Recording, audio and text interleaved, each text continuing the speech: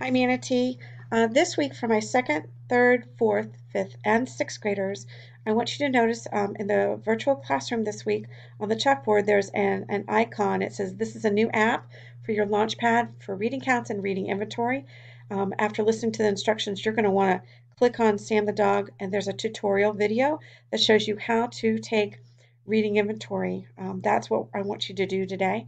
But before you go there, notice that we now have a resource bookshelf, and on this bookshelf there are things that I think that are important that you have access to. I put the Lexile Find a Book. This is a website if you want to find out the Lexile of a book. If you want to refresh how to put books on hold using Follett Destiny, that's where you can check out a book from our Manatee library.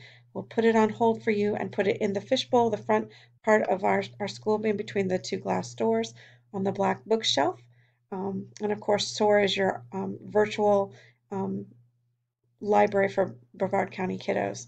And most importantly, at the bottom of our virtual classroom, there's a green and a blue box. This is for any students who are choosing to read the Sunshine State books.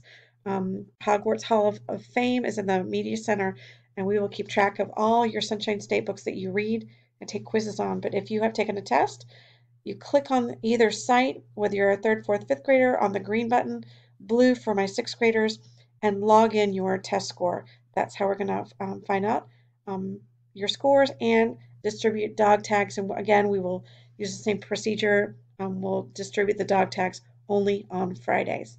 Okay, so for the directions now, you're going to, after the video, go to Sam right here on the virtual classroom, click watch the tutorial of the new things, and then actually go into your personal Launchpad, find Sam the dog, and take your reading inventory test. That's it. Thanks, guys.